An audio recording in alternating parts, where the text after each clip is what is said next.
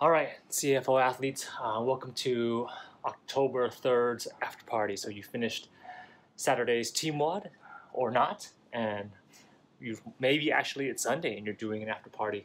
You figure out this is going to be a good one. Actually, I'm really excited about this workout here. It's 3 giant sets of 30 seconds ring plank hold, 30 seconds ring mountain climbers, 30 seconds of kettlebell Russian twists. You need to rest 1 minute between the sets. It's a good core workout. And for those who have rings and are able to utilize the ring plank hold and ring mountain climbers, it's going to be a really good core stabilizing. So let's just try to get a good angle from here. So I apologize if it's not the best angle. I've been trying to practice the best spots for it, but from this point of view, it's good if you have a set of rings. You can hang it off a pull-up bar, a branch, whatever you decide to do.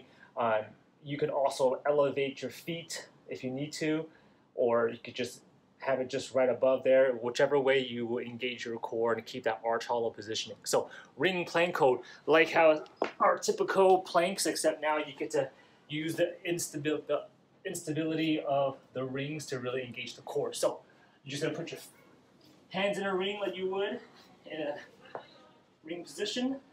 Go on your toes, engage that core, keep that arch hollow,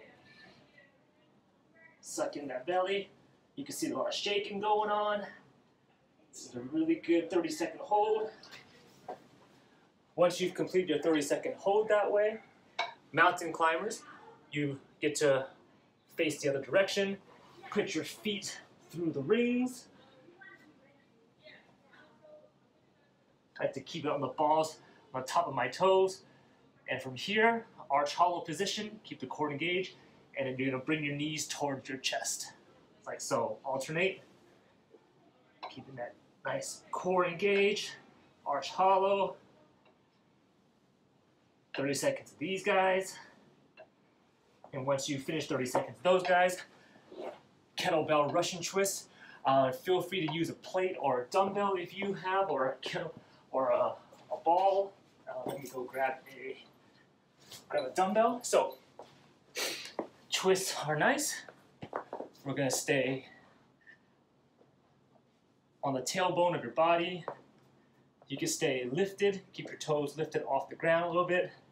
Your heels off the ground. From here, you're just going to twist from one side to the other with the weight.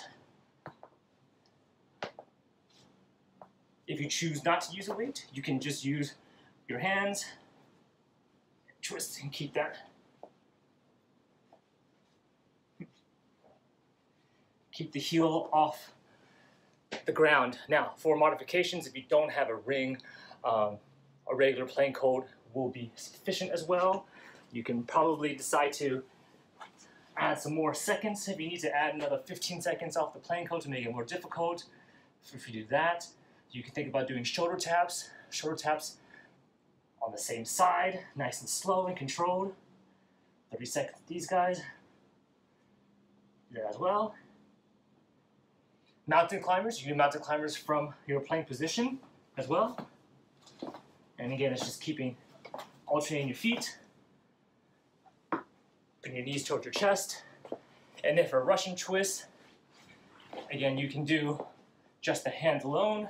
If you need some support, you keep the heels on the ground if you need to, and then do your twist as well for 30 seconds. Whichever way you want to do. It's very good. 3 giant sets. Don't forget to rest the 1 minute between the sets. All right? Have a great after party, and we'll see you guys next week.